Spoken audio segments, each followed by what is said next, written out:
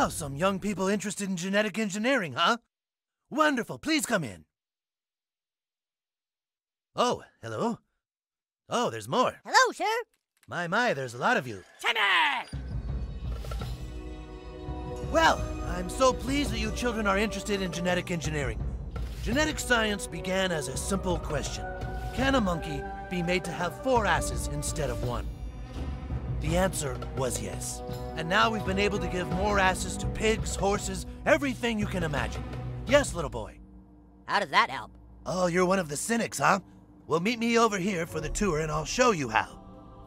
Come on, don't be shy. We don't want to miss the 4-assed gorilla feeding.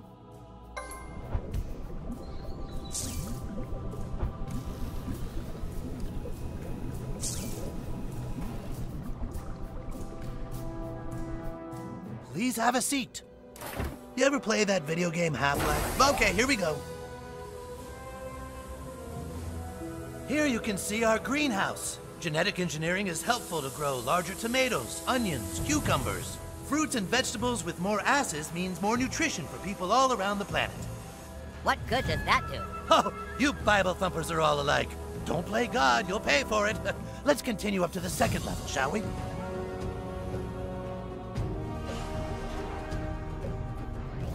Another benefit of genetic science, of course, is combining animals. Like these donkey apes, bunny fish, squirrel donkeys, and more. Once we put more asses on these, we will truly be benefiting science. Will you please explain how that benefits science at all? What's your name, little boy? Super Craig. You see, Super Craig, once we know how to do things to animals, we can hopefully apply them to mankind. You think having more asses is impossible? I tell you it's not. You see, genetic engineering is not just for animals and veggies. We are working towards helping people as well. Here you can see genetic mutations of my dead son. Most people don't remember that I once had a young child named Terrence. Oh yeah, I remember that kid. I was wondering whatever happened to him. Terrence was killed tragically in town when some kids were playing around with a relic belonging to Barbara Streisand. Oh, geez, I think that was us. So, you're doing this all as a way to bring back your dead son? Bring him back? Well, of course not. I'm trying to give his dead body more asses so he can finally rest in peace. Now let's continue on to the 4th floor. Oh, fuck. Well, here we are. The top floor of the building and the end of our tour. What are these? These horrible, monstrous mistakes of science. Our new benefactor has asked that we genetically alter some of the local 6th graders and make them stronger and crazier. Okay.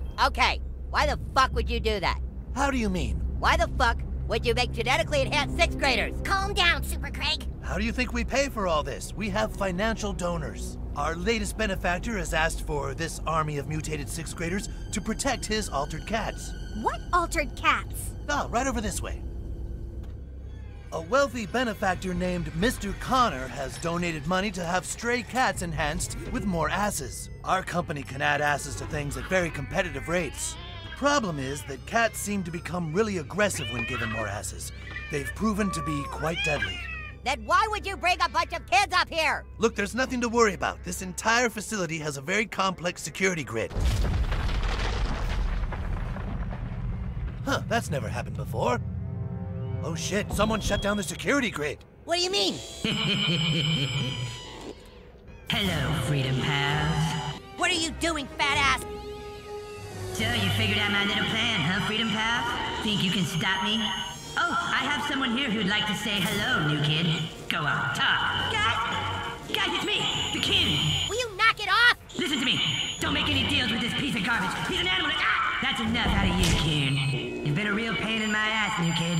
You should have known not to mess with Mitch Connor. Where the fuck are you? Mr. Connor, if you shut down the security grid, then everyone in this building is going to die. What? Sorry, Doc. Sometimes sacrifices have to be made for the greater good of the city. So long, Freedom Pals.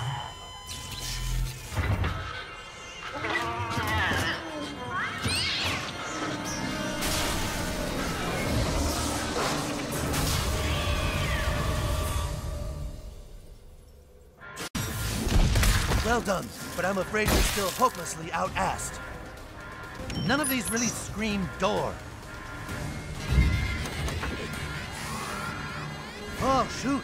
Well, we'll look back at this and laugh if we live, which we won't. Don't you know how your own lab works?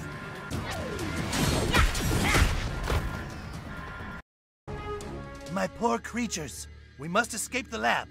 Maybe we can go through some of the larger exhibits. This way, children.